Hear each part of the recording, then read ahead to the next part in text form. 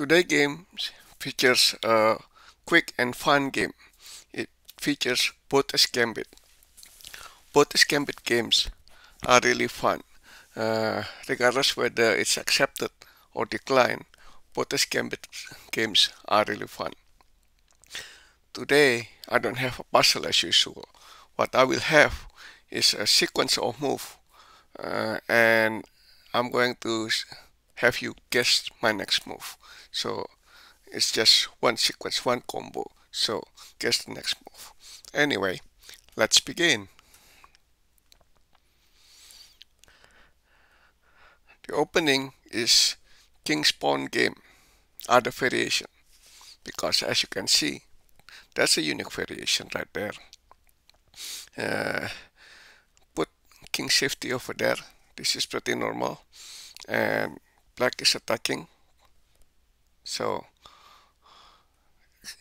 queen is getting up. Usually there'd be some activity over here on the queen side, but not today, because today all the activity is gonna start over here on the king side. Next move. This is tension over there, trading queen. I don't want to trade queen at this time.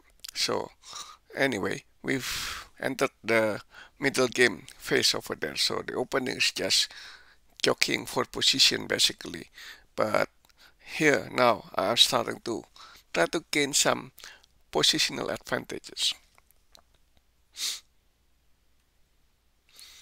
This is a little trick over here. So basically, if I take the knight with my bishop, bishop takes knight, queen takes bishop, queen takes queen, pawn takes queen, and suddenly I have a hole over here, and the king cannot castle on that side. So that's interesting. And as you can tell, that's pretty much it. And let me show you the moves here. Boom. You don't want to do that. So this one, this one, this one, and suddenly there's a hole in there. So this hole here can work both ways. Basically, what happened is black wants to castle queen side and have the rook attack this pawn right here.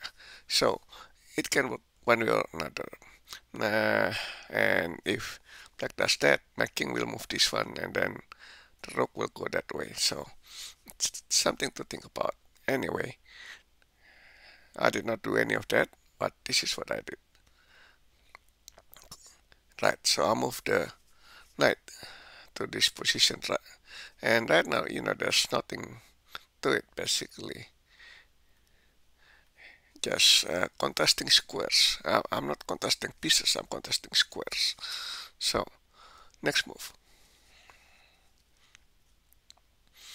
Now that's contesting pieces because, it's taking there and it's taking there. So this is tactics, contesting pieces.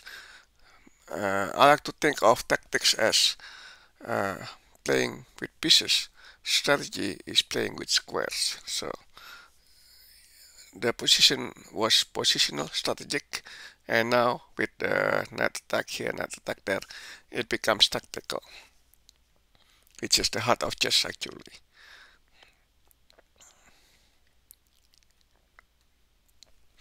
So right now the game just goes very quickly toward the middle game.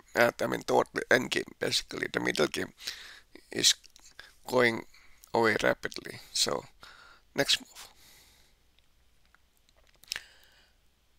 This is castling. Castling is making the king safe, but you have to understand that there's like on a line over here. So again, I can always have the option to go here and put the rook there, and suddenly that's gonna be in trouble.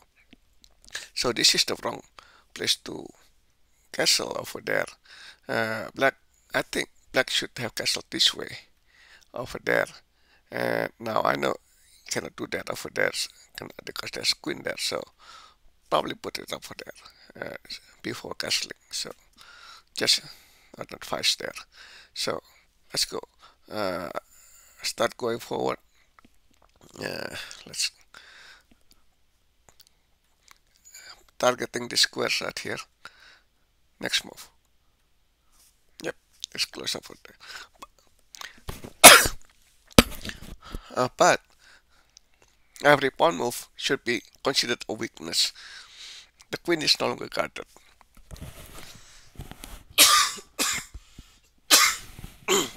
Excuse me. The queen is no longer guarded. So the there is a possibility that that rook can attack here over there. Right now, it's not a problem because the squares are guarded by the pawns over here. But that's always, something to consider about. Next move. So suddenly I'm taking this pawn away over, or at least try to. Next move. So that squares become available, and there you go, threatening that one over there. Now, this is actually have a advantage of black because uh, black can do this over there, and suddenly black's ups a pawn. So that's why the evaluation is like that. So anyway, uh, black takes that, rook there, and queen move here. This is safeguarding the queen really, because if the queen move there, yeah, that's going to be problematic. So this is safeguarding the queen, a defensive move. Next move. Yep, like that. So goes like that. Uh, Positional is actually draw. This is a theoretical draw. So next move. So that's a clever bit on this one over there, because uh, remember the rook tries to attack the queen. So over here it's like, yeah, I want to attack the queen over there. The thing about this is that this pawn again becomes lost over there. So let's see what happens. Next move. And that's very clever over there, because it's taking that one, taking that one. So suddenly becomes 3 attacker and defended twice. So next move. And this one's basically attack twice, defended once. But I already took a pawn, so it's okay. Next move. And that's a mistake right there. +2 over there. Yep. So I don't have a problem with that. I don't have a problem with that whatsoever. Next move. Check.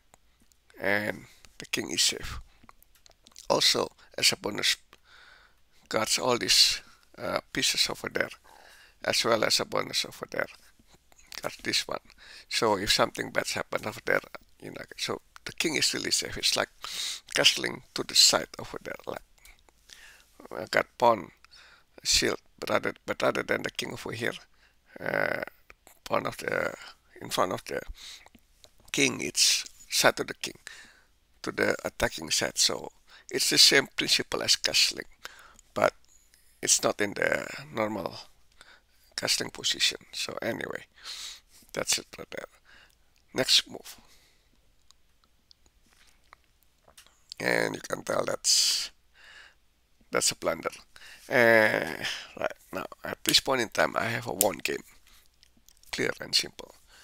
So pause the game over here. I'm gonna pause the game over here a bit, and I want you to guess what's my next move. What should I do?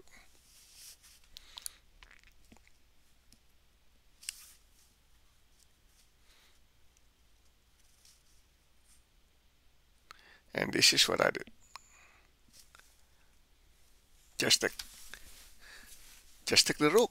because the pawn is pinned to the king. The pawn cannot take the queen. So, yep, that's a winning move.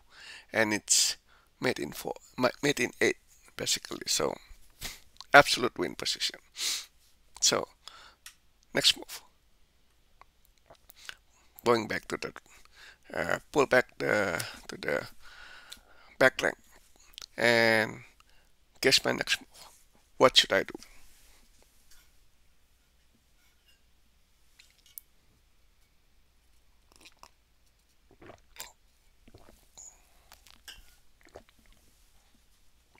And this is what I did.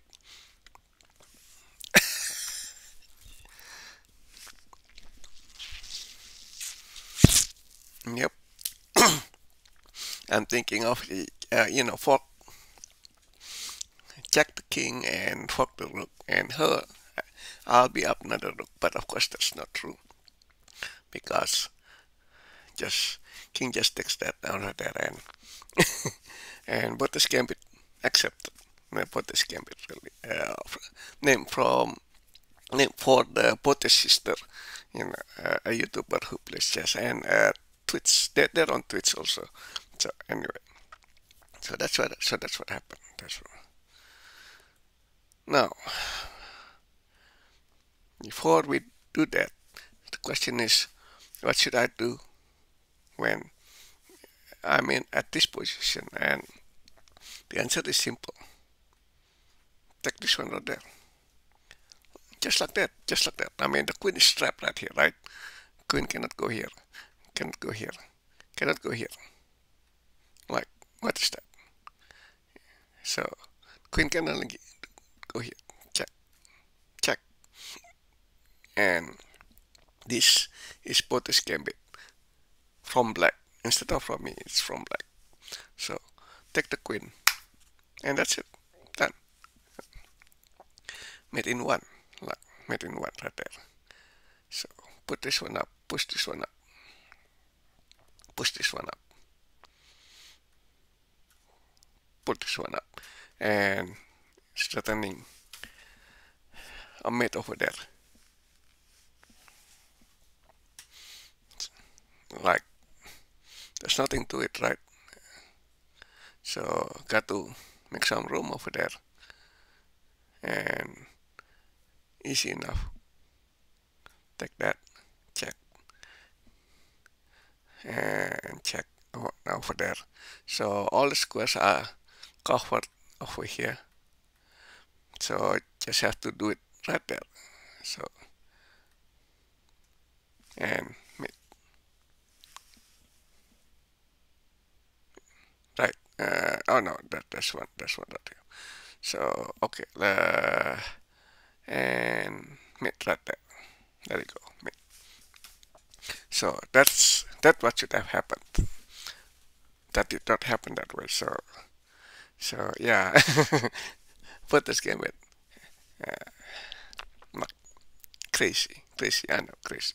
So anyway, black of course seeing the king uh, being offered a queen like that did the absolutely natural move to do, and that is to bravely run away.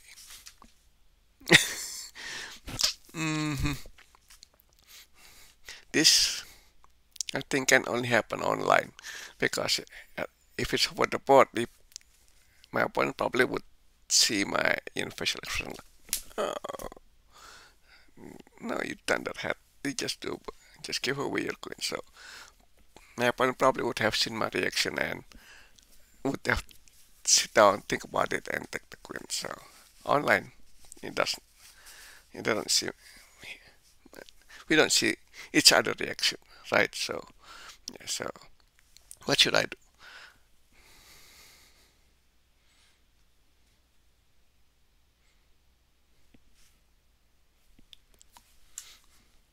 Remember I said about fork? There you go. Pop this one and check. There's only one move black can do, and that's this one. What should I do?